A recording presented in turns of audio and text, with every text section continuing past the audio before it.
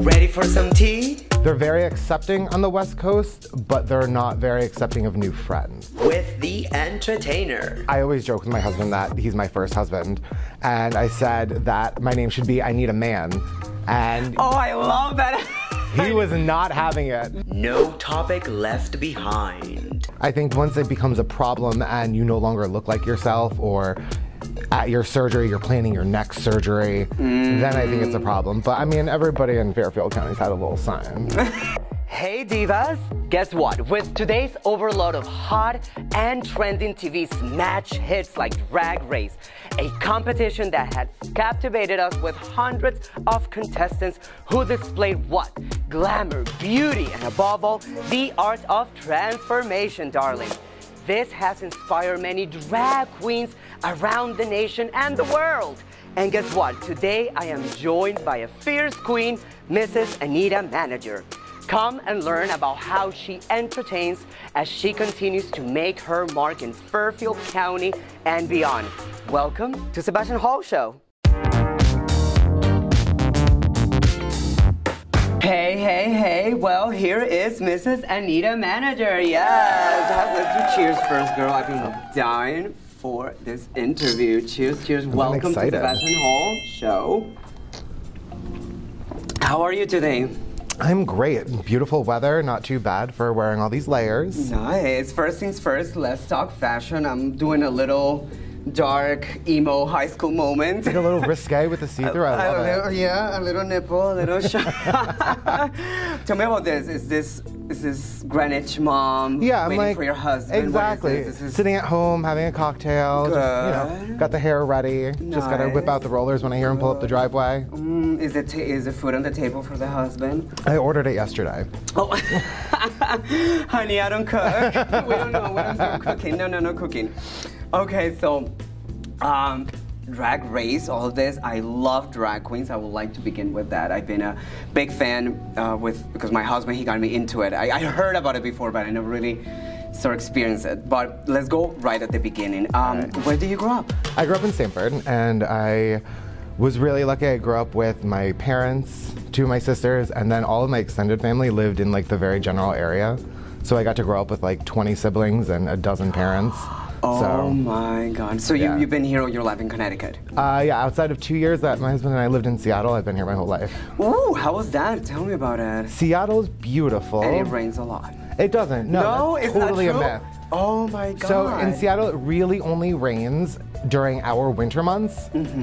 If you look at like the charts and everything, it rains double the amount in Seattle that it does here. Oh. Yeah, it's not that bad. So was it because of you wanted a complete move to be there with him? No, or my husband worked for Starbucks. Oh. So it took us out there. He got a promotion. Okay. But how was the experience? Seattle itself is beautiful, but when you have an East Coast mentality, you don't really fit in the West Coast. And I'm pretty stubborn, so yeah. I'm gonna be myself, and if you don't like it, they push you right out. Really? Yeah, no, people aren't they're very accepting on the West Coast, but they're not very accepting of new friends.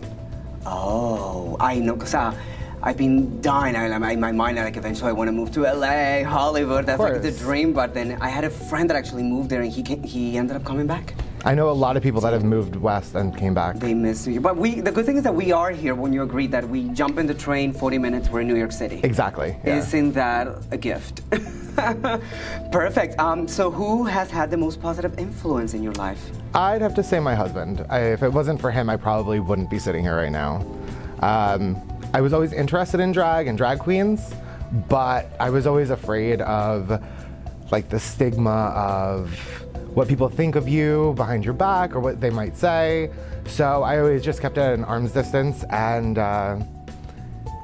about a year ago I was talking about doing it again, and he said just do it, and then I just fell in and started doing it almost full time. Let's dive into that part. So who is Anita Manager? So Anita Manager is not like the stereotypical drag queen.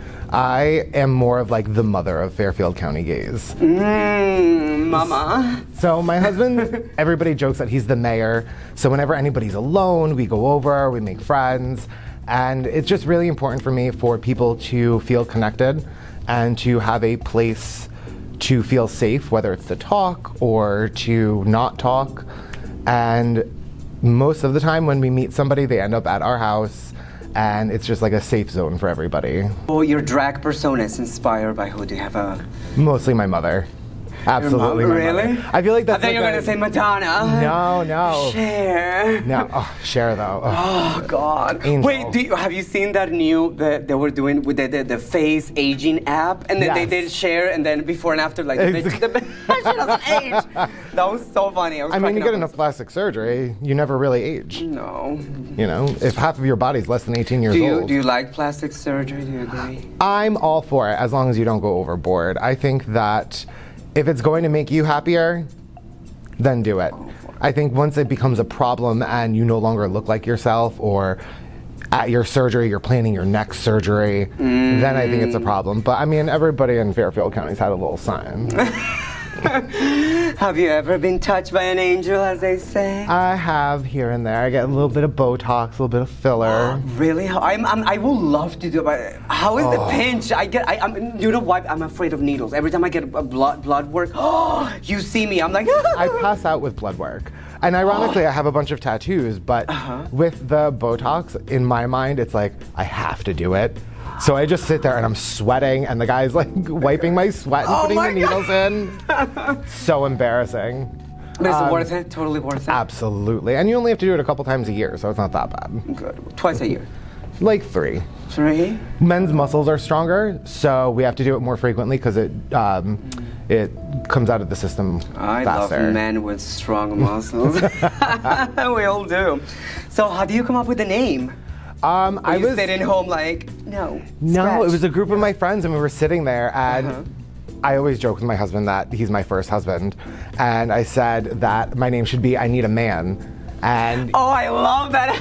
He was not having it. No. And he told me that I was like the bitchy white lady. He was like, so Anita Manager will do just fine. I like it. I like it. So which 3 words will describe you?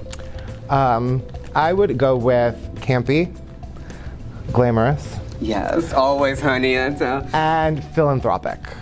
Really? Yeah. I like that. Yeah, I'm all about giving back. I think it's really important, especially when you come from an area where you have the ability to do pretty much whatever you want. It's so important to give back to the people who don't have the same abilities that you do.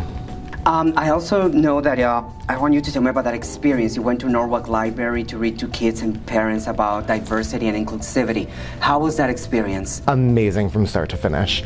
It was so much fun to see the kids come in and their faces light up. And it was my second time doing stuff with kids. The first was Pride in the Park. And I just felt like a princess all day. All the kids came up and took my picture, and it was so much fun. But at the library, who was idea? Like, you got contacted by the library itself? So the library contacted Nicholas and Casey at Troop 429, and they asked myself and Robin if we would do it. And it blew up very quickly. And ironically, I think the negativity, which was a lot less than I thought it was going to be, amplified it. So people came out in droves in support. And it was just so great. Even people that weren't from the area, people that couldn't attend, all like showed their support and stood up for me and Robin the whole time. It was really great to feel so accepted by the whole community. I'm curious, so how many wigs do you have? You have a storage full of, like, how is that? So out of What's the norm? The queens in Fairfield County, there's only a few of us, but one of the other queens in Fairfield County, Sienna Rose, and I live together. So we have the ability to share everything. So between the two of us, we have over 30 wigs. And being a hairstylist, I style them, so it's just like an endless supply of hair. I love it. I have to do a whole segment on how to do wigs. I've been watching YouTube videos of how to, like, you have to twist and curl, and then... It's a lot more work than doing human hair, but I mean, we have bookshelves of wigs, and it's still never enough. It is an investment. That's what I want to tell people. There's, like, to be a drag queen is not just throw on a dress and you go out. It's an investment. Makeup. Which makeup brand do you use? You have to use I primarily use Krylon on my face. Ironically, like the cheapest brand in the world, NYX. I love their lip stuff. And then on my eyes, it's a lot of like Morphe, Jeffree Star. So it's a whole bunch of different brands, but I definitely feel like Krylon is the best on your face because it lasts the longest and you can sweat through it and it's not going nowhere. Oh, good. Yeah. I need to buy that. She's staying in place. As I'm dripping. What's your process to get ready? Like I say, my process, I like to have my favorite music about my Madonna. It depends on the mood. I lay my makeup down. I also do my makeup, you can see. Lay my makeup down, my lights, and I relax, and I put my favorite music. What's your process? I just have whatever I'm performing that evening, whether it's a mix or a couple songs, I have those just playing on repeat, just so that way it's in my head. On my 10-foot table, I lay out my face in segments. I love it. Oh my God. Segment 1. So what's segment 1? Eyebrows. I recently shaved my eyebrows off. Full drag queens. Yes. When you become a full-time. Oh my God, how was that? You just like... I came downstairs shaking from my bedroom. It was... And I thought about it for like 3 months, and I'm like, you know what? I got so many bookings. I was coming to the show. I just wanted to make it a little bit easier, and it knocks off like a half hour. Really? It's a little bit harder to wake up and look in the mirror. Oh my God, I know. But like, yeah, so I don't leave my bedroom without putting at least eyebrows on. So, but it feels a lot smoother for me. So, like it was literally, do you with a shaver or you like wax or like? So I wax my eyebrows. Wax. Oh. So I had the shape of my eyebrows that was already there. So when I shaved them, when you shave, there's still the hair follicle, so you can still see it. So now I can put my eyebrows exactly where my real ones are. So I want to just shave them instead of wax them, so that way I can follow the outline of my natural eyebrow. Girl, that's commitment right there. Oh my God. Are you like super red every time you have to do it? No. Wait, do you have naturally thick eyebrows? No, my eyebrows are relatively thin and they're blonde, so. Oh, okay. Yeah. So it's not that bad, but. Easy peasy. But now it's like, talking of which, let's talk Drag Race. Oh my God. So tell me, are you in love with Drag Race? So before I met my husband, I never watched a Drag Race once. Same here, cheers. But now she's obsessed. I've seen every episode, even the elusive season 1. Oh, with the halo. We need that. We need the filter here. We need the halo. Do we have that filter going on right now? Let's put that filter right now. There we go. Oh my God.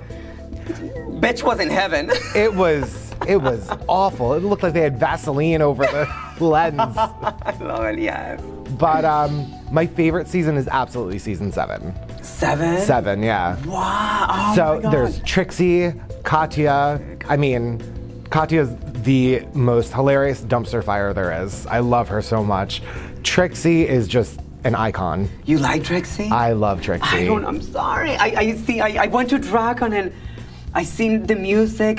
She's talented. I mean, she's talented. I didn't say I liked her music. I said I liked her. Yeah, no, but I don't. I know somebody. I'm not my favorite. Not really. Like I'm okay. Yeah, Trixie. Yeah, cool, but not.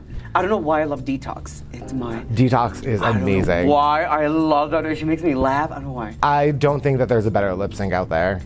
The way she moves her mouth and everything. Yes. Bianca, she's my favorite Snatch Game. Judge Judy, that was amazing. Baloney. Yes. Yes. She could literally do anything and be funny, but her Judge Judy. She's booked. Like, she's doing, what is it, Steph, what is she doing? Wembley Stadium. Wembley Stadium. She's doing it. Damn. Get it? She's, yeah. It's like 30,000 seats. That's crazy. I think she's the #1 from the whole, the whole absolutely. Drag Race. I would say that she's absolutely the most successful. You didn't like her season? I love her season. Her season was good, but still, and even Kasha Davis was on season 7, and I look up to her a little bit. Like that mom vibe, and Pearl as a boy.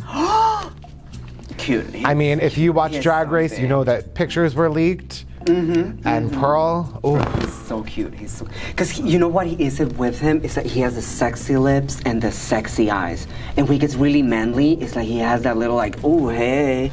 A little rough around the edges. Yeah.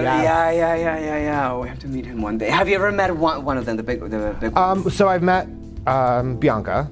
I met her quite a few times. I've met Shangela, she is hysterical. And I actually met Shangela before I had watched Drag Race. Oh, really? Yeah, and people were like flocking over to her and we were just having a casual conversation. And I'm like, who are you? Oh my God, really? She thought it was hysterical. It was great. But yeah, no, I've met quite a few of the queens and they're all fantastic. Do you agree or disagree with the selection of drag queens in New York Magazine? I have no opinion. So, that list it felt like it was commissioned by RuPaul. I didn't feel like there was a lot of fact behind the ranking. There was a lot of misinformation. All of the queens that were on the list were, of course, amazing, but I didn't feel like there was any fact-based information in it. It was just a list of RuPaul queens, and that was pretty much it. If you're going to be given a platform, I think you should absolutely use it to its fullest extent. Yeah. But then there are queens out there, Lady Bunny, Peru, that just... legendary. They're legendary. There's no comparison. It doesn't matter how far you've come or where you began, you're not going to be a bunny, you know? But even season 1 with Nina Flowers, season 2? Season 1. Season 1. I mean, Nina Flowers, she's an icon. You know, but I feel like there's so many more options out there besides Drag Race to build your platform. I have no intention of being on Drag Race. You wouldn't go? No? Why? I mean, I wouldn't say no if I was invited, but I wouldn't put all the effort into applying to be on Drag Race. There are so many more things that you can do locally for your community, for the extended community, that I don't think it's really necessary for everybody's goal to be on Drag Race. Love now, moving on from Drag Race. Do you watch Queer Eye? Everybody watches Queer Eye. I cry during just a regular commercial. Me too. Forget it. I'm hysterical that whole show. I love it. It's so good. And that's besides Drag Race, Queer Eye is also showing these 5 gay guys walking into people's life, straight people that had never thought they were going to have an interaction with a gay person. That is so exciting to me. It's so amazing. We, as the LGBTQIA+ community, are becoming so mainstream, and we're just getting out there, and it's just becoming normal for the general public and not just our normal. We're just normal people living our lives. Yes. You know, and it's just so exciting to turn on the TV and a kid can relate to somebody that they wouldn't have been able to 10 years ago. Thank you so much. Thank you for having me. Anita Manager, it's been amazing to meet you, to get to talk to you. Cheers. Thank you for coming to my show. Cheers. Thank you. And divas out there, don't forget to subscribe to my channel. Follow me on Instagram. You have to follow Miss Anita Manager on her Instagram and see all the amazing stuff and performances she will be doing at True 429 and many, many more places. Maybe coming to the city soon, yes? Let's hope. Definitely. And thank you for watching. Bye.